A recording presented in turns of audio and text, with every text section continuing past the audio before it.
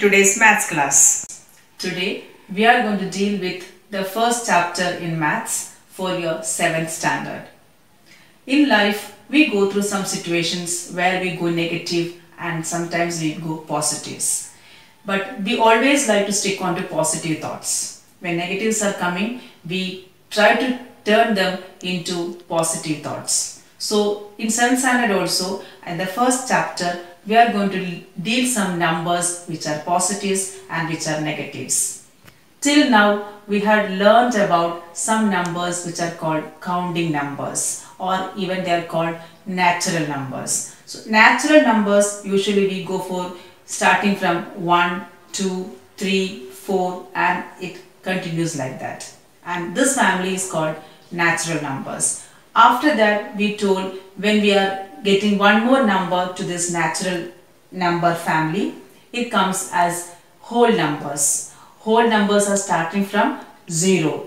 0, 1, 2, 3. They are constituting the family of whole numbers. And as you have learned before, you have learned something called predecessors of numbers. For example, can you tell me what's the predecessor of number 4?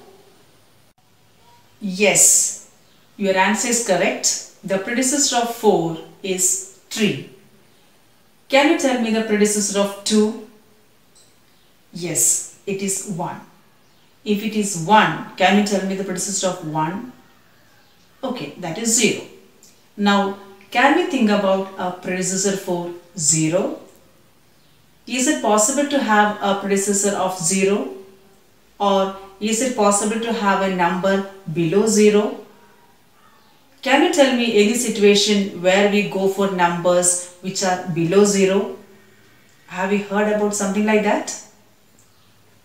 Yes, what you told is correct. We have situations like temperature below 0 or places which are below sea level. Even we get negative marks or marks below 0 for quiz competitions. There are many situations where we have used numbers below 0.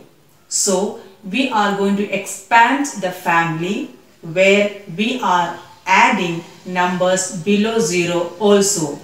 That means we are going to get some numbers below 0 and above 0, and this family becomes integers. And this is your first chapter for 7th standard, integers. The numbers above 0 are called positive integers and the numbers below 0 are called negative integers. So the positive and negative integers together with the 0 constitute the family of integers. And it is very important to note that 0 is neither positive nor negative. Let's denote these numbers on a number line. On a number line, the numbers to the right of 0 are positive and to the left of 0 are negative. When we move to the right, the value of numbers increases while towards the left the value decreases. This idea is used to compare integers. Look at each pair of integers and compare them. Since both are positive integers in the first example, we can write the answer as 12 less than 20. Let's take the next example, 0 and 20. As you know, all positive integers are greater than 0. The answer will be 0 less than 20. And for the next example, negative 20 and negative 12, as we know, the value decreases to the left of 0. The answer can be negative 20 less than negative 12. Practice the exercise questions and the remaining part of the lesson will be discussed in the next class.